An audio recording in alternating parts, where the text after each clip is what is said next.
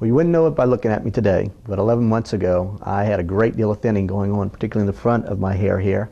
And I came in to visit with Dr. Lamb to figure out what I might be able to do about that.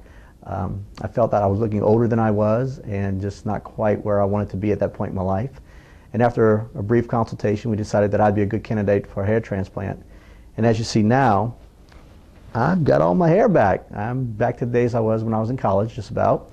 It was a great procedure, easy. One day, came in, spent an afternoon or so in the office, went home. Recovery was fairly quick.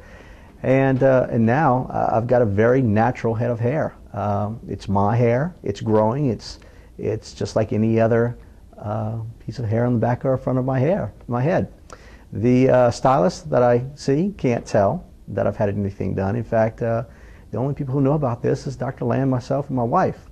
So I'm very appreciative for the work that was done and very content.